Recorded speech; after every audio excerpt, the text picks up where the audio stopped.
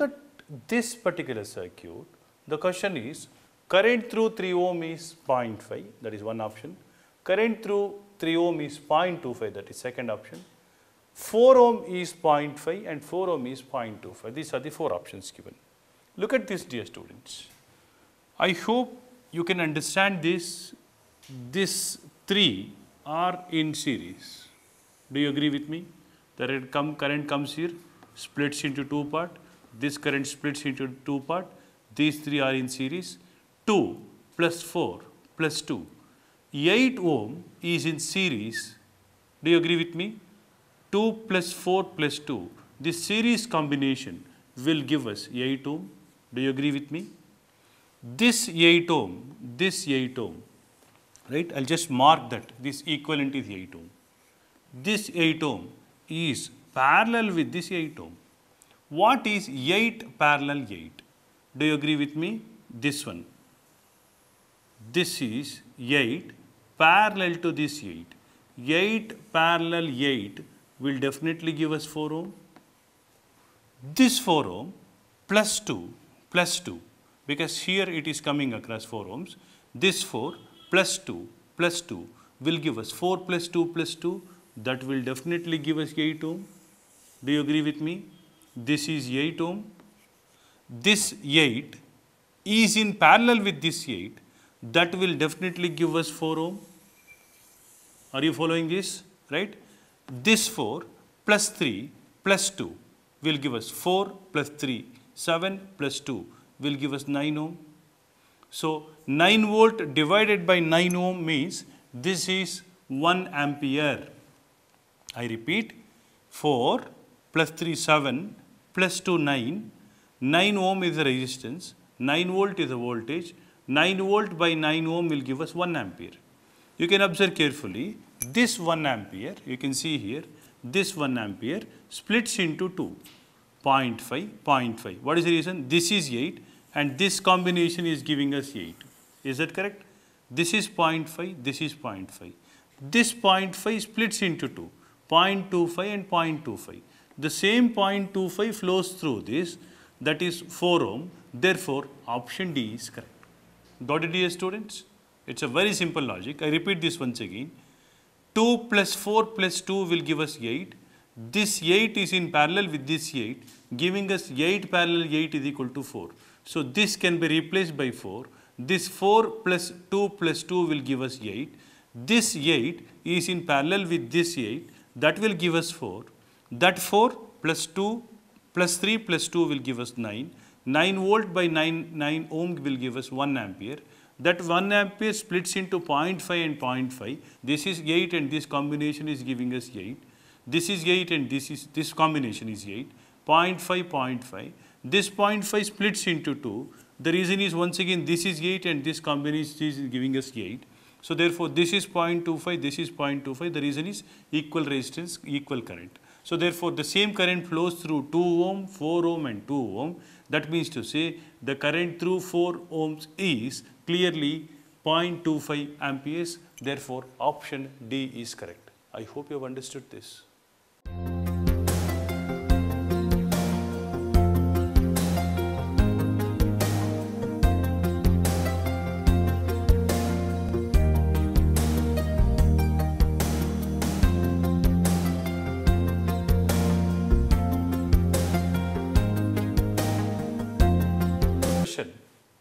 A housewife uses 100 watt bulb 8 hours a day, an electrical heater of 300 watt for 4 hours a day. Total cost for the June month at rupees 1 per unit is option A 20, option B 120, option C 30 and option D is 60.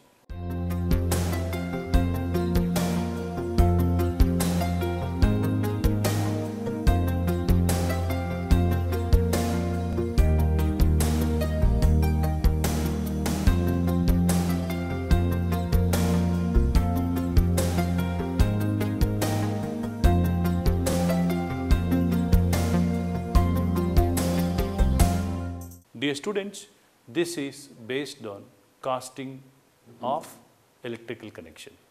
Look at this question.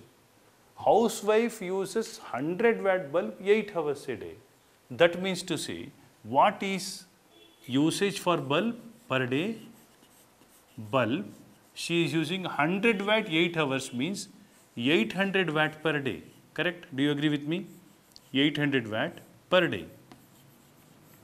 And what about the heater? For heater, she is using 4 hours a day, 300 watt. That means to say 4 into 300, that will give you 1200 watt per day. Do you agree with me? Now, what is total consumption? Total consumption is 2000, that is 2K per day. Do you agree with me? But the costing is, you can see, rupees 1 per unit. Always you should know this. It is measured in Ks, kilowatt. Therefore, 2K means 2 rupees per day. Therefore, the costing is, rupees 2 per day. Rupees 2 per day. So, June month has got 30 days. Therefore, for the full June month, the total costing will come to 2 into 30 for June month. Total costing is 2 into 30, that is 60 rupees. So, that is option D is correct. Got it, dear students? It's a very, very simple problem.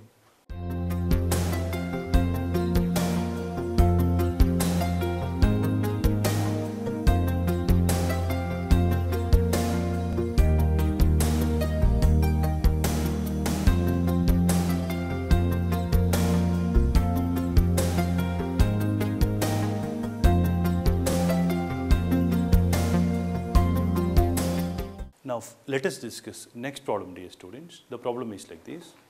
A wire when connected across 220 volt mains has power dissipated P1.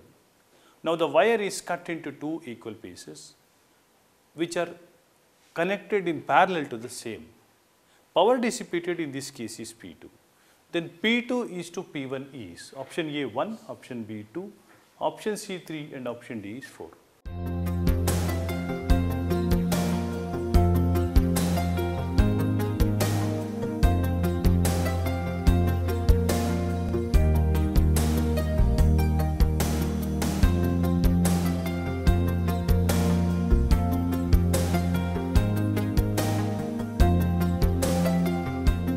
Dear students, you can see here, assume that this is the wire.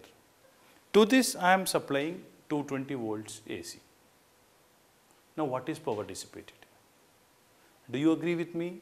Power dissipated is given by P is equal to V square by R. Do you agree with me? P is inversely proportional to resistance. So, now P1 is equal to 220 whole square by R1. Is that correct? Now, what I will do is, I will just cut this into 2 parts and I am connecting them in the parallel. So, I have cut this into 2 parts and I have connected them in the parallel, right. Now, what is the equivalent resistance?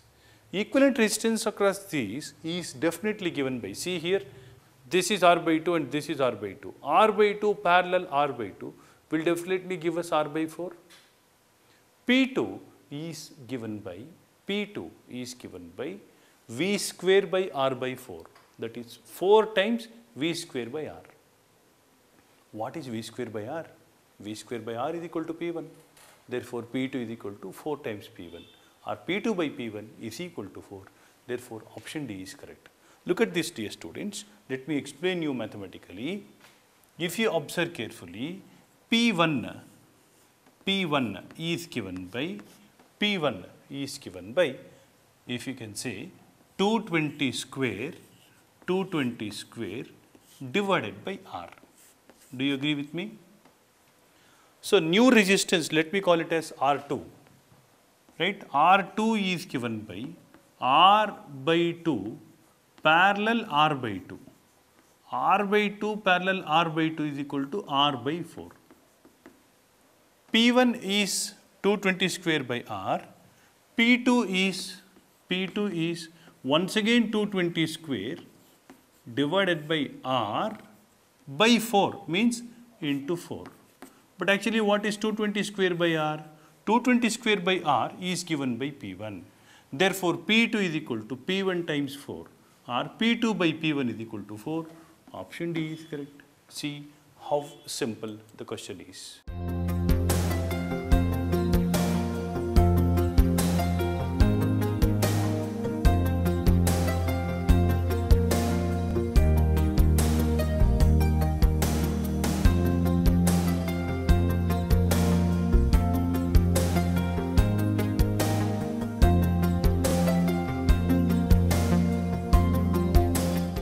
Dear students, what is the minimum capacity of a fuse?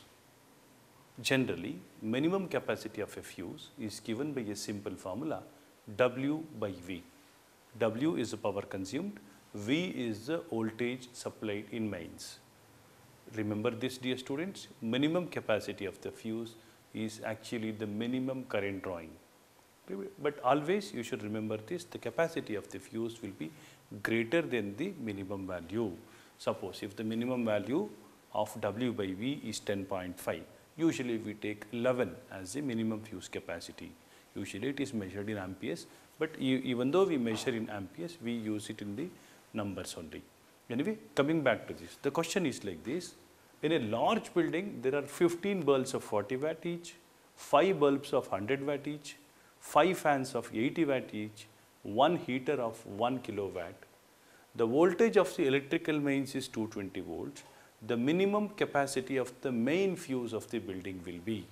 There are 4 options: 12 ampere, 14 amperes, 8 amperes and 10 amperes.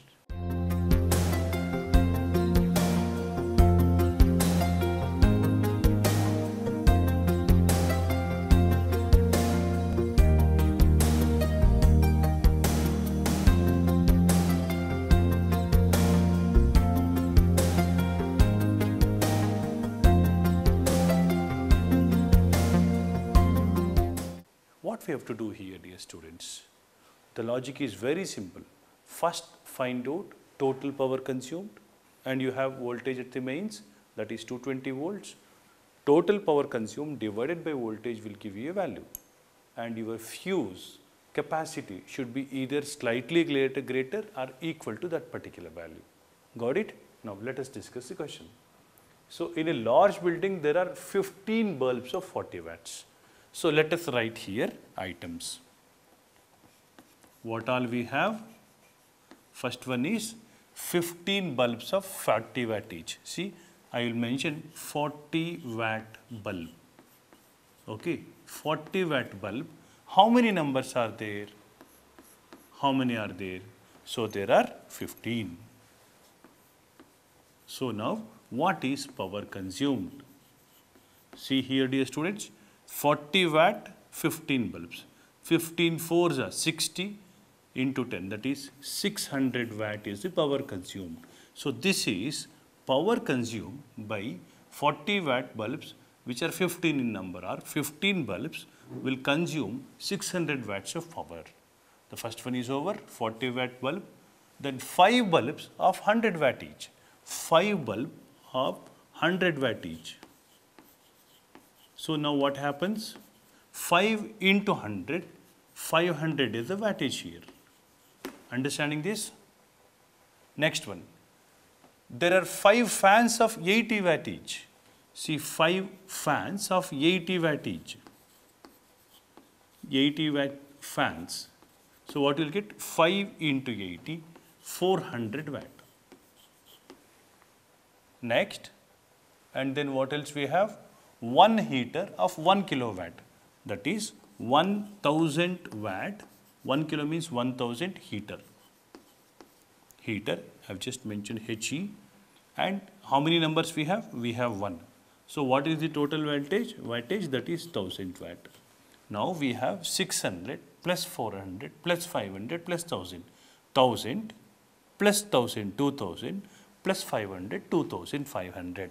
Therefore, power P is given by sum of all these, that is 2500 watt. Do you agree with me?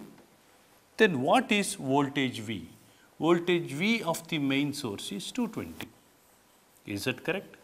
Now, P by V is equal to 220 by 2500 by 220. 0, 0 cancels. 250 divided by 22. It is slightly greater than 10. Do you agree with me? So that means to say, this P by V, this will give you the capacity of the fuse. So you can say fuse capacity must be slightly greater than 10. Just search for the answer which is slightly greater than 10 among the four. Definitely option C and option D are ruled out. Only option A should be correct or B should be correct, out of which we are taking 12 ampere fuse. See, because this is nearest to 10. If this option is not given, we would have tried for 14 amps fuse. So fuse capacity must be greater than 10. Either I can take a 12 ampere fuse or 14 ampere fuse, even 20 ampere fuse. But it is always advisable to take the nearest value. So the best option for this is 12 ampere fuse. Got it, dear students?